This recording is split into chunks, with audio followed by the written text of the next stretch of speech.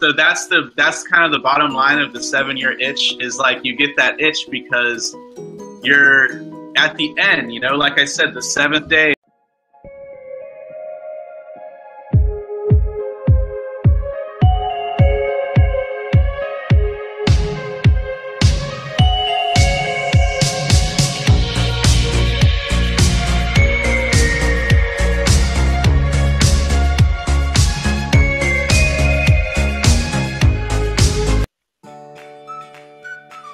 Hello everyone, I'm so excited here today. I have a really special guest and we're going to be doing the 7-year itch, or the number 7. What does number 7 really means to you? And maybe if you have any relationship questions, maybe my special guest can actually answer that for you as well. I'm so happy to be here. It is 9 o'clock a.m.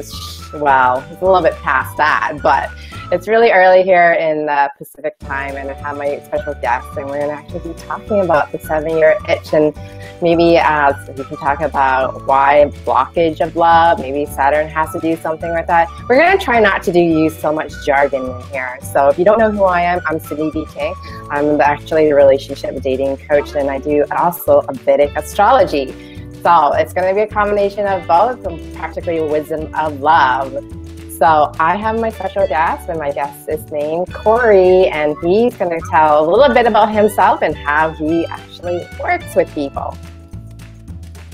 Yeah, thank you for having me on. First off, my name is Corey Dowds, and I'm a Vedic astrologer, and we deal a lot with psychology and astrology and a lot of relationship coaching, and you know, there's a lot of overlap here. So this is nice to be on your channel, and I think a lot of people will be able to learn and get some good insights and some practical advice. And yeah, I'll try to keep it simple and as simple as possible, because astrology is a complicated thing. But yeah, there's a lot of overlap here, because relationship, happiness, and fulfillment is one of the main things that astrologers always get asked about. Yes, I totally agree. The two things I get asked most in life is where's my money and where's my love.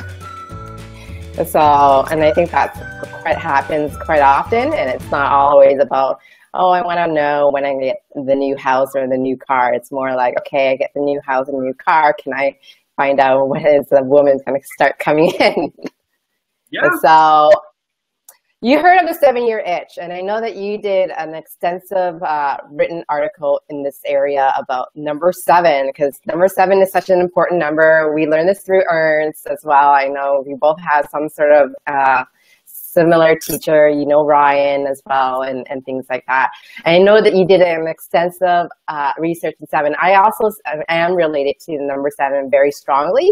I know the 7th house is very important to us because that comes to other people, you know? Yeah. So yes, we can sit here and talk about astrology all day, but it's all about other people. It's not only about ourselves, it's our world reflection. Yeah. So,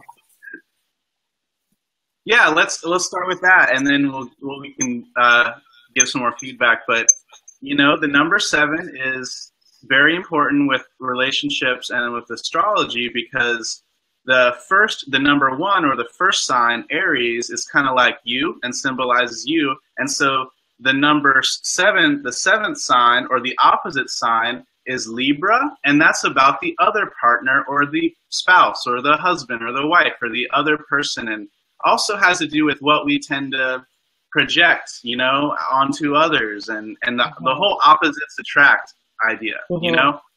And that sign is the 7th sign naturally. So the number 7 takes on a big meaning for that reason with relationships. And so the number 7 can be connected to Venus in a sense, and also to Saturn, and we'll get to that more in a second.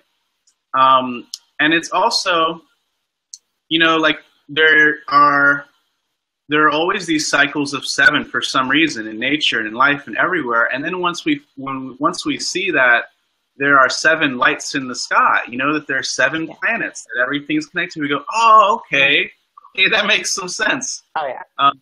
But 7 is like sort of the last of that number 2. So it sort of has to do with completion and ending, and there's almost like nothing after that. And so it can seem like that.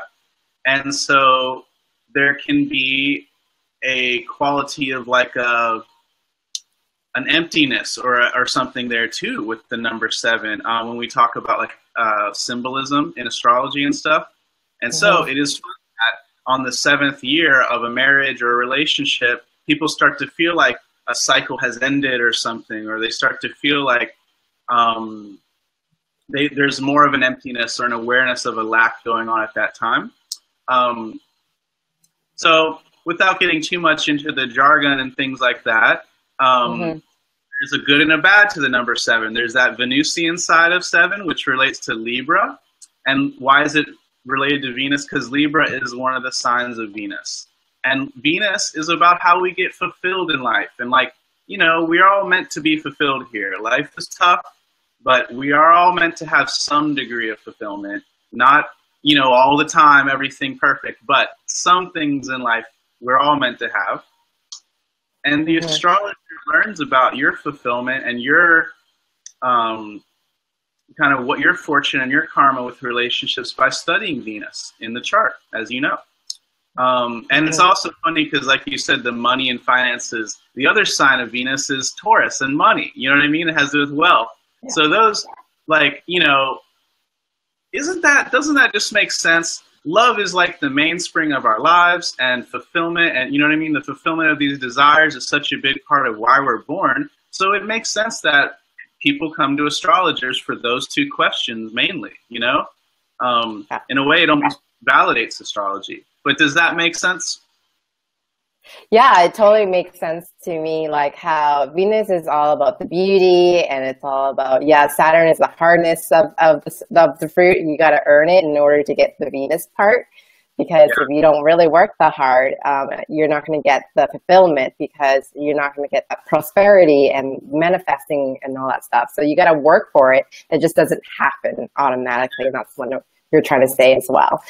And I think, you know, the topic I love about, you know, you heard of the term mirror effects? Yeah, so like you're projecting, like how you were saying, the first house is all about, you know, like it's about you, but the 7th house is all about projecting about others people. And not a lot of people are aware of that. So I know that you kind of touched base on that. Do you want to explain a little bit more how that makes a difference? Like, you can a little bit mention about if the, you know, if the sun was in the 7th house, it doesn't belong there, because the king doesn't belong in the market. Really, the king belongs on its own. So you want to talk about that? I know I kind of did it as jargon, but I think that's a good example. And so just like how, the sun is exalted in Aries in ourself, and then it's fallen in Libra, the sign of the market and trade and relationships. And that right there shows us just how easy it is to lose ourselves in relationships. You know what I mean? Just on a deeper level. Astrology is really great as an aside for us just being able to study life, even if you don't care about predicting the future or predicting, you know what I mean, or anything like that. For us to just understand why life is the way it is, astrology gives us a lot of insights.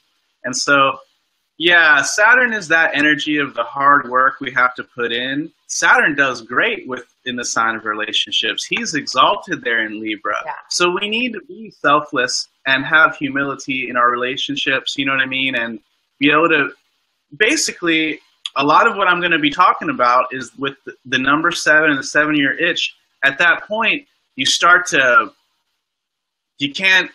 the fantasy has faded, you know what I mean? And now you're in the reality of it. And that's Saturn, you know what I mean? So that's kind of the bottom line of the 7-year itch, is like you get that itch because you're at the end, you know, like I said, the 7th day is the end, like in the days of the week. Saturday was we end the day on the weekend on Sunday, but really Saturn's day was the end of the week, and Saturn is the last number. So in the 7th year, there's like this sense of ending or completion, and the honeymoon is long gone, you know what I mean? And now it's work, and it's just the hardest stage. So there's not really an easy way to get around that part of it. Now there are things that you could do to fix it, or for each person, their chart is different. But in general, everyone will sort of face some type of obstacle usually, or some hurdle at the 7-year period, and that's okay. So right off the bat, if you're at this point and you're watching, that's okay. There's nothing wrong with you if you're feeling like it doesn't have the spark that it might have had in the first year or the second or the third. That doesn't mean that it's the end of the world, because life is cyclical. You know what I mean? And so that's at this time is when people either call it quits, or they learn to make peace with, okay, no relationship's perfect. This one isn't going to be perfect either. There will be problems that I will have to deal with. And the person, if they have a strong Saturn and hopefully it's a good relationship and things are for the positive, then they will take this and this time to become more mature and to adapt and to just kind of learn to put up with what they might need to put up with if they really like this relationship and deal with it. Or they also might learn to not be so bothered by certain things. And every relationship's different. So if it's a bad one, you need to get out of it. You have to get a full reading or you know what I mean, in counseling to know that. So I'm not saying exactly whether this is good or bad, but if it's a bad one, then at that time, you usually start to realize it and you start to want to get out of it. If it's a good one that you decide you value it and it's worthwhile, then you need to start looking at your projections, like the mirrors that you have created, because really the things that bother you in another person, every spiritual teacher will always agree that it's stuff within you that you know what I mean? Like the things that bother me in my partners are things that I don't want to admit are within my own self. You know what I mean? Yeah. You know what I mean? Yeah, absolutely. Like if it's you know, you heard of that term, it's not you, it's me. Yeah. And that's what you're trying to say, and that's the reference that you're trying to make there. And it's totally true. And it really depends on the individual. And we all have to go through a cycle of a relationship of some sort. And you can see that, and you know, the relationship will be tested. There's no doubt in my mind. You know, we can go through what you call it, the honeymoon phase. What happened, and then reality hits, you know. And science have done tests on that. It's like, well, you know, after the 3 months, it's like the honeymoon is over. Now you hate your boss. Now you hate the other person's smell. You can't stand they did this to you. And how you deal with that, right? Yeah. And it really depends on the individual. And I think that's what you really say. For example, I will tell a little bit myself, but I have 4th from my moon is my exalted Mars. So in my head, I have an idea, standard, and expectation of what my partner should do. And that could be really hard, even though after the honeymoon, you're like, oh my God, this person irritates me. They drive me crazy, and they left a cup there, and it's not polite, and then you can go on and on. But really, is it really a deal breaker? Right. Yeah. That's the thing is like, and that's what Venus is so great about is Venus also represents, you know, making wise decisions that lead to higher fulfillment. And why Venus rules the scales, Libra is symbolized as a merchant, you know, weighing the scales. And so making the good decisions and making the good trades. And so what is it that really makes Venus so good at that? It's that being practical and knowing that there will never be an ideal, like a perfect situation. And so Venus, a good Venus sees that and sees, well, you know, my man is kind of a slob in this area of life, but with the stuff that really matters, he's there for me and he's on point and I like him and we feel great. And, you know, that outweighs the minimum.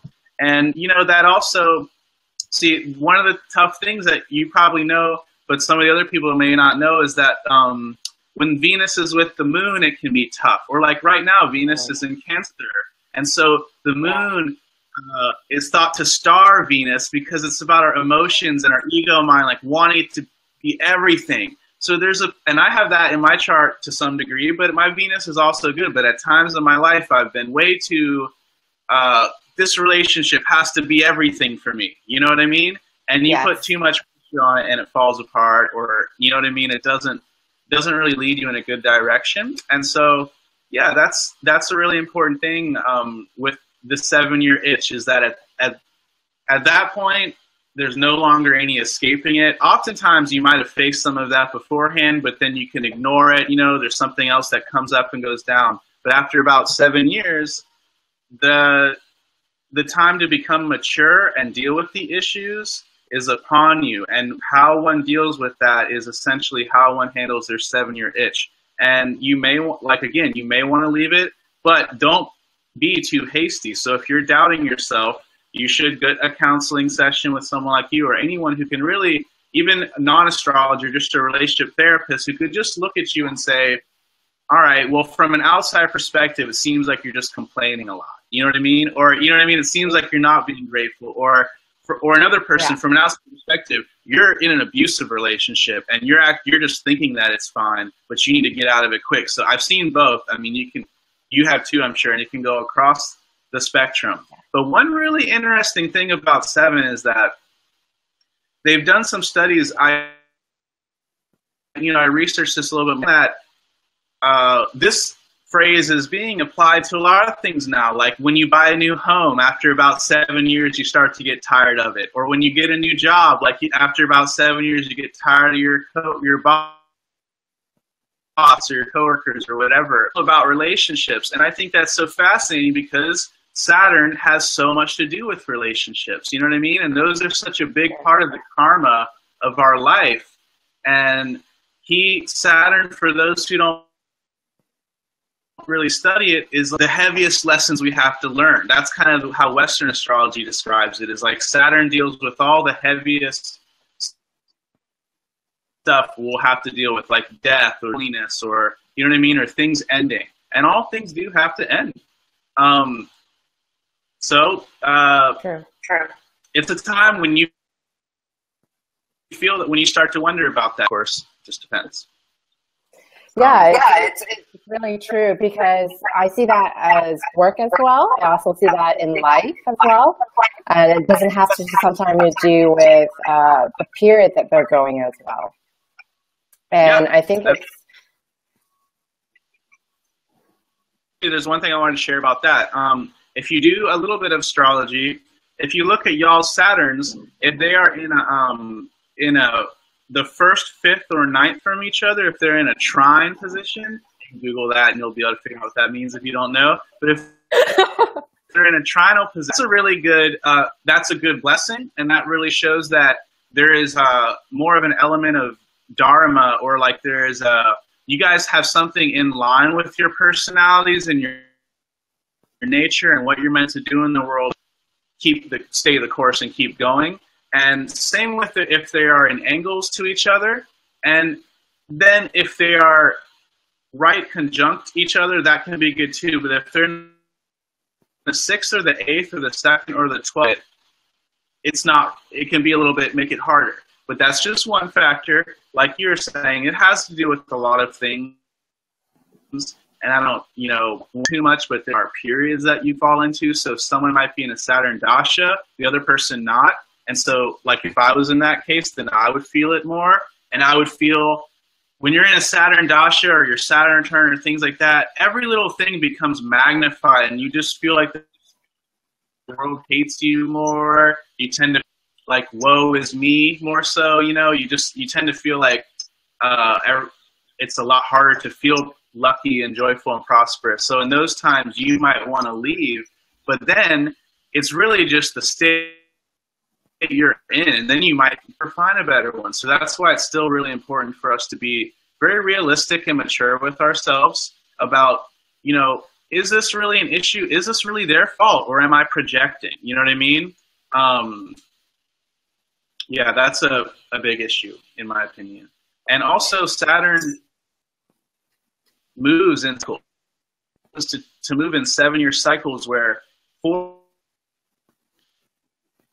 he goes around the whole zone. He goes through about 3 signs in 7 years. And so if y'all Saturns or things were in good transits, usually by that point, there's no way it could have stayed in a good position. So something's going to come up. Yeah. Yeah. So, even Edgar Casey, the sleeping prophet, talked about how humans have 7-year cycles, and he related that to Saturn astrology. But now we've studied it. A lot of things have cycles of 7. Like I said, we did an article about that. And why is 7 so important? It goes back to astrology. And really on planet Earth, the most important planet that makes us deal with all the tough issues of life on Earth. And really, when it comes down to it, life on Earth is not a heavenly place. It's a learning ground. You know what I mean? At least from the spiritual perspective.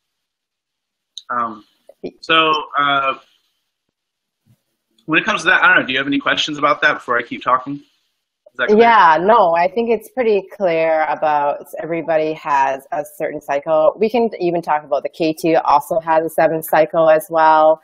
You know, not only Saturn has that as well, and K2 is all about stepping back, getting your inner work. I have gone to the K2 cycle, and that was interesting.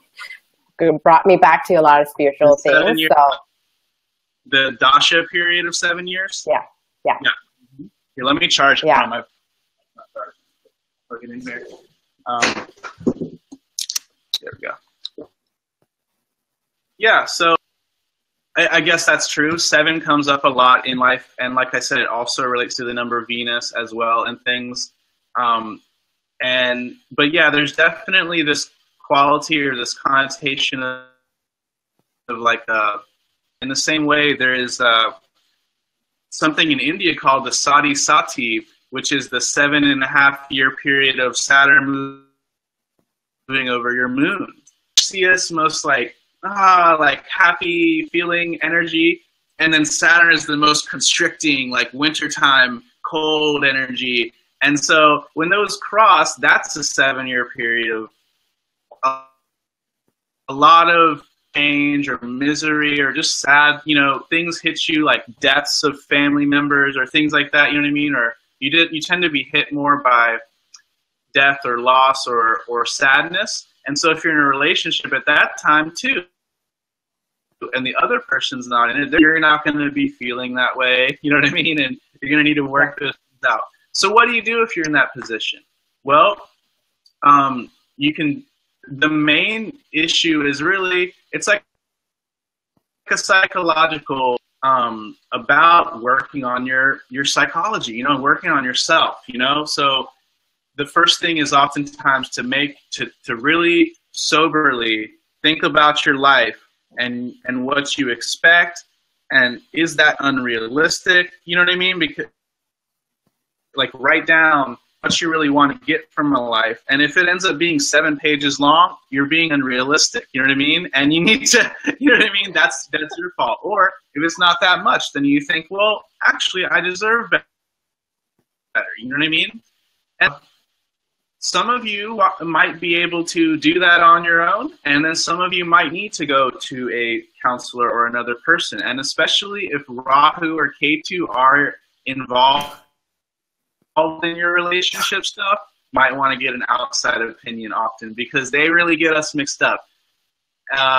And we are in an eclipse period now, and so that's, if you have your lunar nodes connecting to, if they're in the first Libra, or if one of them is with Venus, or even Jupiter, or with the 7th Lord, it could be a lot of things. That's a time to maybe just get a second opinion. You know what I mean? Yeah, there's one thing that a lot of people know enough about it, so we need to learn more there. We need to go to therapists. If it's in the 7th house, we need to read dating books. We need to listen to dating coaches. We need to do all these things. You know? And that is. Yeah, so does that, you know what I'm saying, right? Yeah, I totally agree. I think, everybody should have a review of the relationship regardless. It's not always about you per se. If you're not really good in a relationship, maybe find a friend or even a therapist or a coach or a dating coach, or to help you to become better, because it's not the area that you need to work on. Yeah, and if you don't, you know, not all of us have the money to get a coach or anything. So yeah, talk to friends. Get self-help books from the library. Read, because when it comes to the lunar nodes, if you have Rahu in the 7th or anything with Venus, it can be confusing. And during these eclipse times, especially so. I myself have K2 in Libra, so I'm like one of these people because I've had to learn a lot about where do we find the balance between myself and other people, you know what I mean? And making sure that there is a healthy balance there.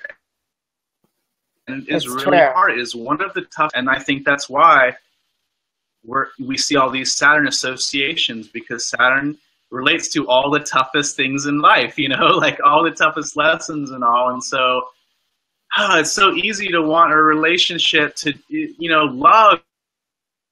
It's just the feelings you need, and then, but then how do you get back down? That has a lot to do with Saturn, and you know, how do you deal with the rest of life, you know, because it's even for love, still, you're never going to have like everyone in or you're never going to have all perfect relationships, you know what I mean? And that's something that astrology really helps us learn, is that don't be so unrealistic, you know, like there's always going to be difficulties in life, and gosh, that's what makes it so hard in a relationship to make sure y'all's match, you know what I mean? Or sometimes I like to put it like this: you have to just make sure that your issues and your stuff and there's, you know what I mean? Like, because no one's really perfect and everyone will have their issues, but if you're in a relationship where it is constantly triggering each other, then that's not good, you know what I mean? But if you can learn to work with them, then that's the best you've got, and you should stick to it. That is very true. That is so true, because, you know, there's no perfect in this world. We all have Saturn. We all have Mars, and we all have K2 and Rahu in our chart, regardless if we were with a person or not. We had to learn how to put up with this with ourselves, right? And if you really don't have a strong Venus, you know, I get this question a lot, and men always ask me this question. It's like, well, you know, how's my Venus? Is it good? And do I have a really pretty woman? And I really want you to kind of touch base on a little bit about what really Venus represents. Venus is really the beauty, is a natural beauty, versus with the Venus that is considered to be debilitated, or it's not in direct strength. Okay, yeah. You know, that's an interesting question. Venus, when it's really strong, actually tends to make one more of the natural beauty, more of like someone who's like that. Doesn't mean they won't use any sort of makeup or something, you know, or whatever. Like, you know, there's pretty much everyone's going to do some of that, and that's a part of yourself, you know what I mean? And having the nicest quality of everything. When Venus is with Rahu, it's very interesting, because you get, actually, if Venus is with Rahu, or if the moon is with Rahu, because if you get those with Rahu, you actually can't tend to, if it's in a male's chart, they'll tend to attract or be really attracted to women that appear very Venusian and ideal, but are actually like inwardly. So it's really fascinating, because Pamela Anderson has moon with Rahu. Paris Hilton has moon with Rahu. A lot of these idealized women that are idealized by men, when you actually look at their charts, they're not very feminine. They don't even know how to be women, almost, when it comes down to it inwardly. And then those relations, the men don't end up being very happy or fulfilled in those relationships with them, even if they work super, super hard to get that type of woman. And you see this in real life too, not just in celebrities. But and then also, if Venus is debilitated in Virgo, that can be a tough one, because if it's a woman, man or a woman, it kind of means that the way you have a weird way of relating to people, and so you maybe don't like Venus in Virgo. One will have a lot of, the old book said they would have affairs a lot, but it just means that the person is like always falling in love with the new little mercurial thing or something. And they may not end up cheating on the person, but they're not able to relate that strong on a consistent level. And so even they can still be happily married. They're married to their career, you know what I mean? And their job, their husband isn't that important, or they're writing this new book, or they're into this fiction gardening now for this month, and then for the next month it's another thing. So you have to study Venus in a nutshell to kind of understand. If it's in a man's chart, studying Venus will help see the types of women that they'll attract. They make choices, and therefore what they attract, because again, it's that whole mirroring idea. But then in a woman's chart, it will show how she makes decisions and how she acts, you know, in her desires and what she loves. Does that make sense? Yeah, it absolutely makes sense.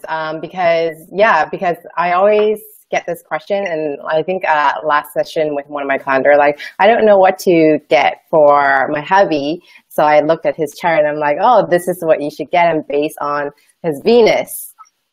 Yeah. You can totally do things like that. And I think astrology is so powerful in that way. As well, you understand the other person, but I don't want anybody to use astrology as an excuse to not put an effort in a relationship. That's number one. Not do anything about it. And thirdly, it's just not using the information going against somebody in the sense of being a negative way. Yeah. No, you're barking up the wrong tree if you go for that, and teaching you a lesson there where I don't feel like I even have to, because that's just how it is. I think people that try to use astrology for selfish ways tend to, it just comes back on them, you know, eventually, and it recoils. So don't do that. You don't want to do that. And ultimately, when it comes to studying astrology and practicing this, you really want to do it from a state of loving everyone as the same infinite creation we're all in.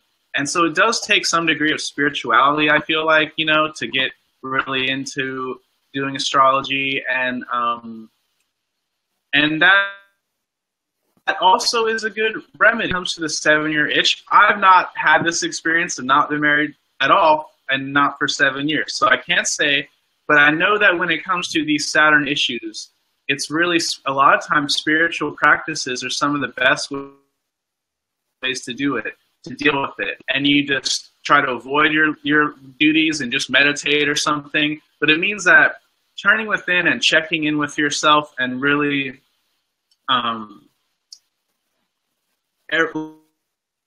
like, if you are able to think about these issues that come up in your mind and stop and think on them and try to just be unemotional and just observe them, after a moment they tend to pass, or you feel better about it, you calm down, you know what I mean? And then you don't take it out on the part. And also, you know, you could do mantras and things like that if you're into that, but there are a lot of ways to deal with it, and a lot of people, you know, don't care to do that. But, or, you know, we all have our own issues, but the main... If you found this video helpful, please share it with your friends, because sharing is caring. If you want my help in your relationship or dating situation, you can always book a time with me. Check out the link below. To stay in touch, subscribe to my channel, and don't forget to hit the bell button so you can be notified when I post new videos. Please go ahead, hit the like button, because it encouraged me to create more content like this every week for you. If you have any ideas for a video, please leave it in the comment section below. Thank you so much for watching, and I'll see you next time.